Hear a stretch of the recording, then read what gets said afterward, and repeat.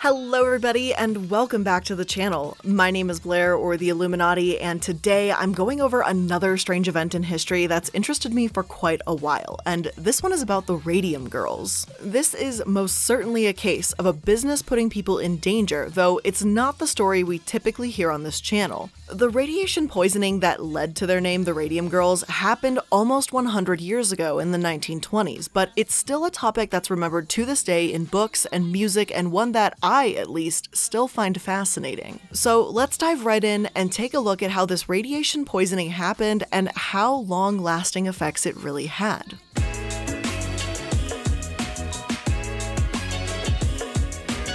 So let's start by discussing what exactly radium is. Radium is extracted from carnotite ore and is used to create luminescent paints. It can be used in everyday products, from wristwatches to toothpaste, before its negative health effects were obviously discovered. Polish and French chemists Marie and Pierre Curie were the first to discover radium in 1898 and learned that, by itself, radium in high enough concentrations will glow blue. So the point is, it makes things do the glowy glow. The invention of radioluminescent paint can be attributed to William J. Hammer, who mixed radium with zinc sulfide in 1902 and applied the paint to various items including watches and clock dials. In a case of bad judgment, he failed to patent the idea. Recognizing a good opportunity, a gemologist at Tiffany & Company by the name of George Kunz did patent it. Kunz and Charles Baskerville, a chemist, made their paint by mixing radium barium carbonate with zinc sulfide in linseed oil. At the time, at least in the US, radioluminescent paint saw little application. It stayed in the bottle.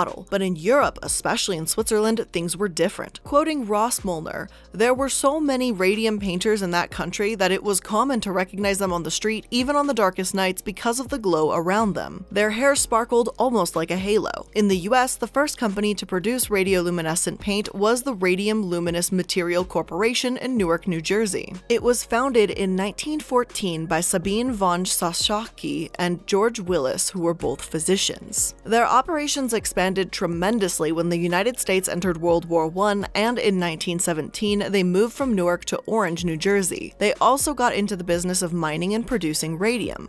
In 1921, they changed their name to the U.S. Radium Corporation. Radium had only been discovered 13 years before it was even used in paint, and even though it seemed obvious it would be dangerous now, hearing that the radium painters had hair sparkling like a halo, it just didn't clearly worry those in the early 1900s. Radium was new, interesting, and let's be real, some of these watches probably looked like some cool sci-fi futuristic shit back then. The consequences weren't well known, so any safety measures or understanding of radium sort of fell by the wayside in favor of making these new types of paints.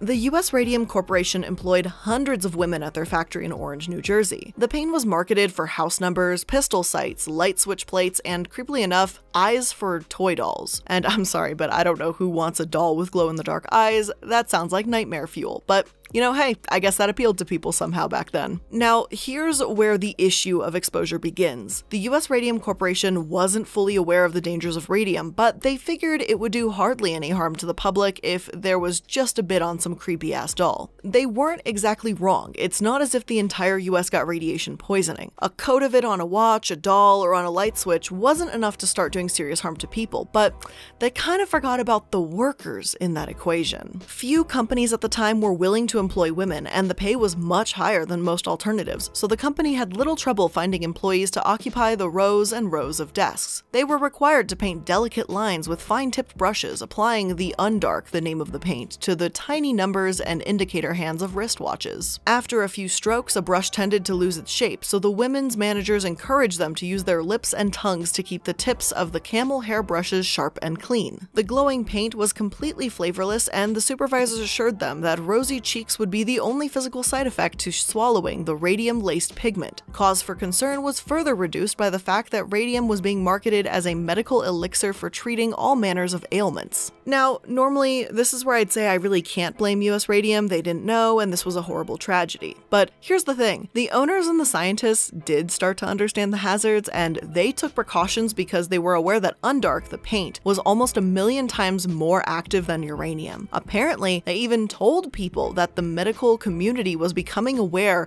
of injurious effects of radium. Scientists realized they unleashed a menace, but these women, some as young as 15 according to the New York Times, were painting their fingernails with it, completely oblivious to how dangerous this truly was. If I go and buy a wristwatch, I trust that it's not painted with something fatal. Same with a creepy doll. If someone asks me to handle a paint and doesn't give me a mask or tongs like these scientists were using, then I'd trust it was probably safe to handle. It's really just an issue of how little was disclosed here. This really could have been easily prevented, but selling interesting glow-in-the-dark watches were at the front of US Radium's mind, not the workers' safety.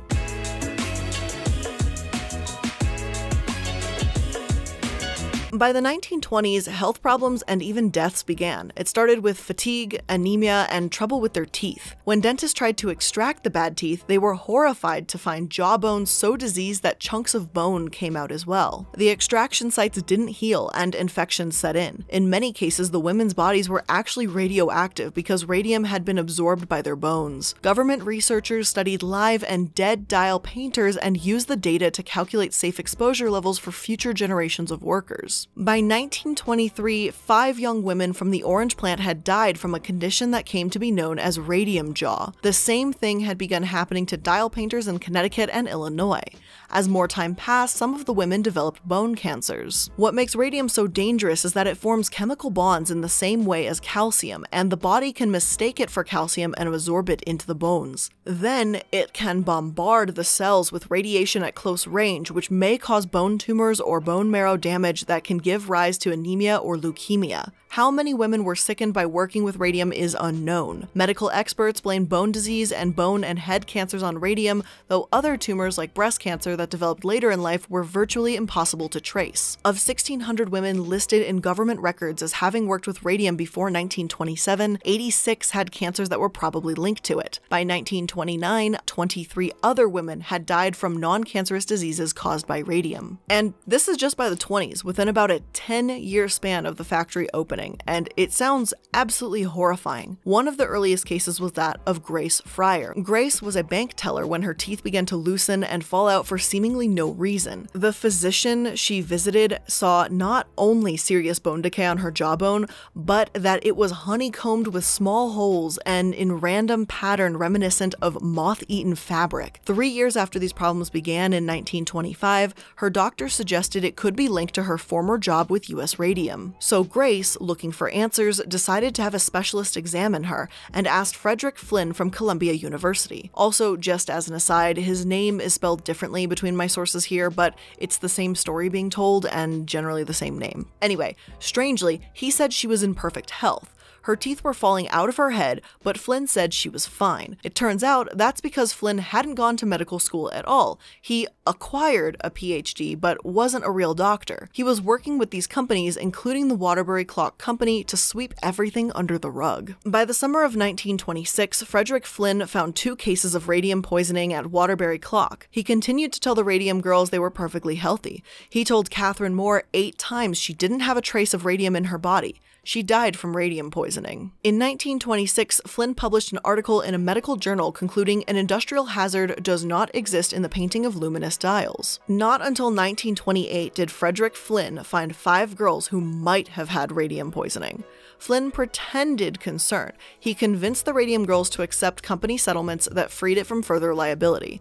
With no lawyers representing them, the young, unsophisticated radium girls had no hope of justice. Between 1926 and 1936, Waterbury Clock quietly paid out $90,000 for settlement, support, and medical costs for 16 radium girls. One family received a paltry $43.75 as compensation for the death of one of their radium girls. Flynn and Waterbury Clock were assholes, it's plain and simple. If US Radium realized, holy shit, this is a dangerous substance and took quick action, I don't think I'd be exactly fuming right now. People make mistakes. Companies make mistakes. And when they aren't aware of the dangers of radium, I can't expect them to take proper precautions in the first place. But once they learned it wasn't safe and ignored those concerns and even swept deaths under the rug, Not acceptable anymore. To make things even worse and even more infuriating, US Radium often blamed these mysterious deaths on syphilis and STD to undermine the reputation of these women and absolutely ignored the report of Cecil Drinker. They hired Cecil, a Harvard physiology professor, to study the working conditions, and he reported that dust samples collected in the workroom from various locations and from chairs not used by the workers were all luminous in the dark room. Their hair, faces, hands, arms, necks, the dresses, the underclothes, even the corsets of the dial painters were luminous. One of the girls showed luminous spots on her legs and thighs. The back of another was luminous almost to the waist. US Radium dismissed the report, knowing their factory was actually dangerous. It was published later in 1925 when Drinker's colleague Alice Hamilton insisted he make his findings public. But imagine how many deaths could have been avoided if people knew sooner. If only US Radium hadn't squashed this report and blamed these women's deaths on an STD. It's absolutely disturbing how many women had to suffer and die and fight to be noticed and heard, when years prior, US Radium was perfectly aware what would happen.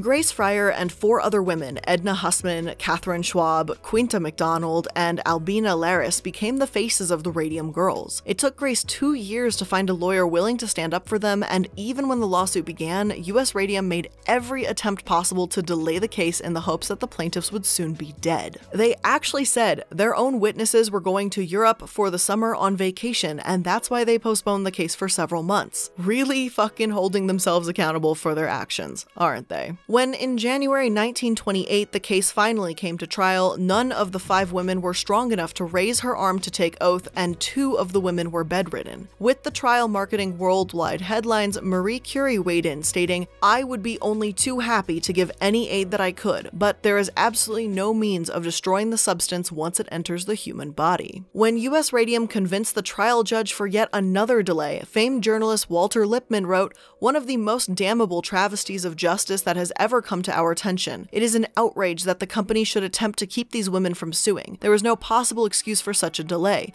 These women are dying. If ever a case called for prompt adjudication, it is the case of 5 crippled women who are fighting for a few miserable dollars to ease their last days on Earth." In an almost unbelievable act of hubris, US Radium's president Clarice Lee stated, "We unfortunately gave work to a great many people who were physically unfit to procure employment in other lines of industry. Cripples and persons similarly incapacitated were engaged.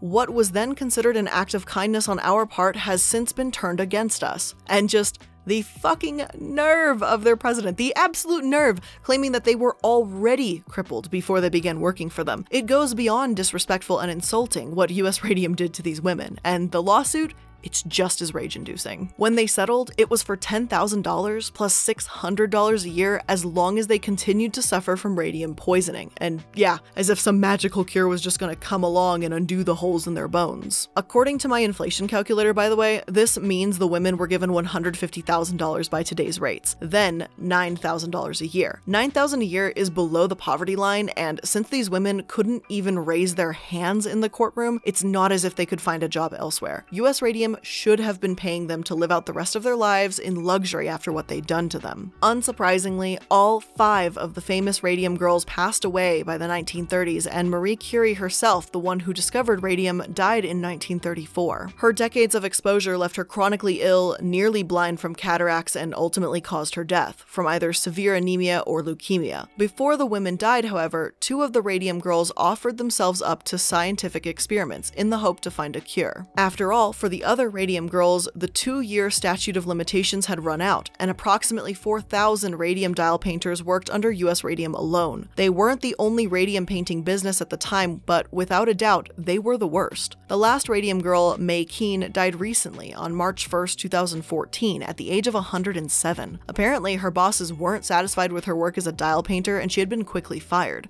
So, I guess that's one skill that it really pays to not have, at least in those days.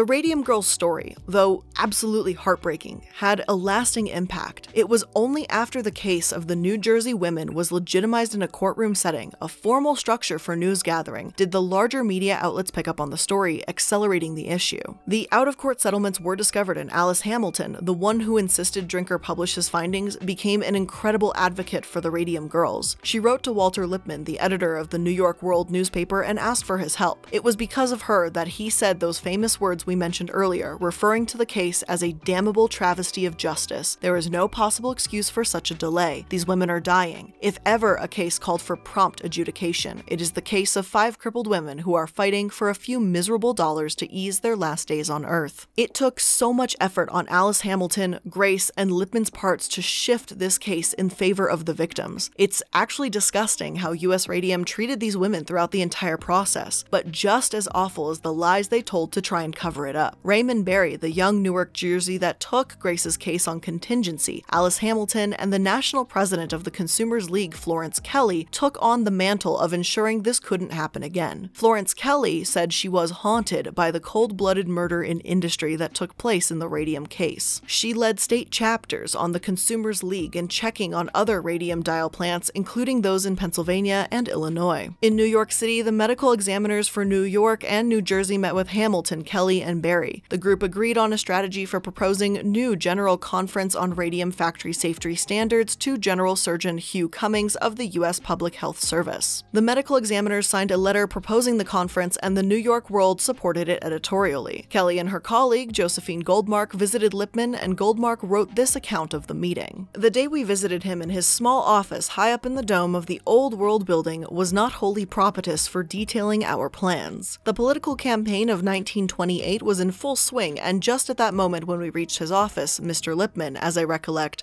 was receiving the first wires from the Democratic National Convention in Chicago. He listened to us with great interest, nevertheless, and promised his full aid as soon as the letter to the Surgeon General had been sent. But he counseled delay, as Kelly put it. Lippmann agreed to help us in every way possible, but warned us that we should injure our case if we attempted to present it publicly before July 4th, after the close of the Second Presidential Convention. Endorsements followed, even from Mrs. Franklin D. Roosevelt and the Surgeon General. Soon, other public health officials began stepping forward, all because Alice Hamilton insisted her colleague publish his findings. Grace's lawyer didn't give up on the case after it was over, and Lippmann wanted to spread the word. These people ensured that the Radium Girls had their stories told and conditions were changed. In 1938, the Food and Drug Cosmetic Act outlawed deceptive packaging that made Radithor and other radium-based products marketable. Bye-bye Radium brand creamy butter. Bye-bye radioactive jockstrap. Thanks for making deceptive packaging illegal. The law also banned a cosmetic called Lash Lure that was known to make women go blind, and Coremlu, a depilatory that contained chemicals known in rat poison that left countless paralyzed. Though those last two weren't radium related, just an interesting ripple effect. Radium was still used on clock and watch dials until the 60s, but it was with safer techniques. Eventually, by 1968, it was phased out, and though radium is still in some products we use today, the amounts are not harmful and it's not deliberate. Now, almost everything we know about radiation inside the human body, we owe thanks to the Radium Girls. They help shape our laws as well as scientific understanding. Although their deaths are a horrible tragedy, at least they were not completely in vain.